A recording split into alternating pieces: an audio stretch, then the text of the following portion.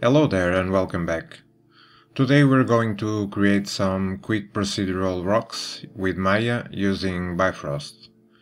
Just a quick note to let you know that I open up a Patreon where you'll be able to download most of the scene files from my videos and also a version of the tutorials without the time-lapse, just in case you really want to follow along.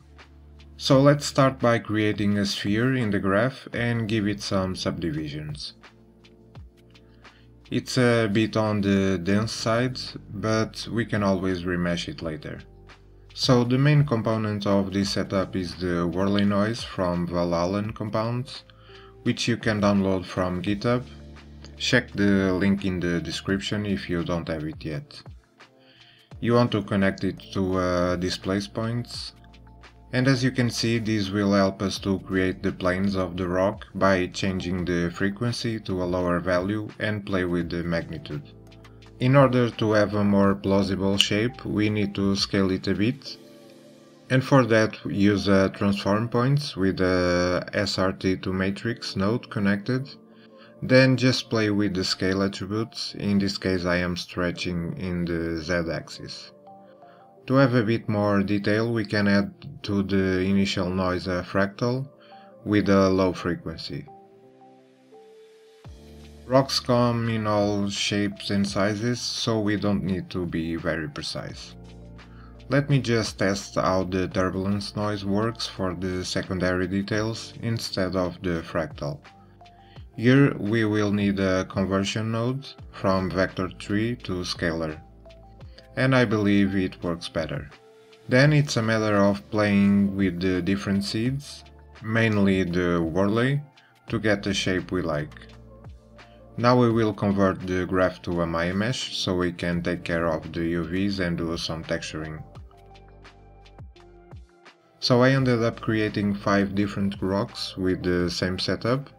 Also did some basic UVs and created a material with some textures from Megascans. Okay, we're done with the initial setup, and as a bonus I am going to show you how I did the scattering. I am using the custom scatter I created. It's free and it works well for most scenes. Just making sure I have the objects to scatter in the center of the world. Otherwise we might run into issues. We want to start by setting up the scale and set the scatter mode to random, so it's not so uniform, but still looks like we can add a bit more life to it. So for that, let's take advantage of a new feature added to the last custom scatter update, the use noise. Here you can plug any noise to break up the scattering. In this case I am going to use a simple fractal, just playing with the seed till I get a nice result.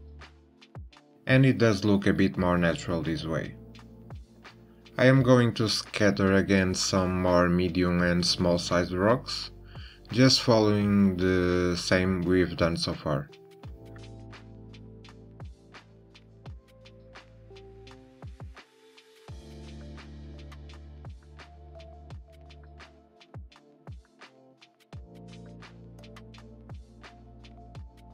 Finally, we can add some grass to the scene to break up the rock pattern.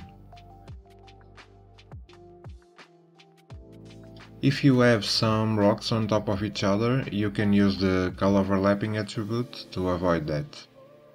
Finally, don't forget to add the result to the final part of the terminal, and also if you're using displacement on your geometry, you can add the normal mesh settings to set the displacement and subdivision attributes. And this is the render I did on my original setup.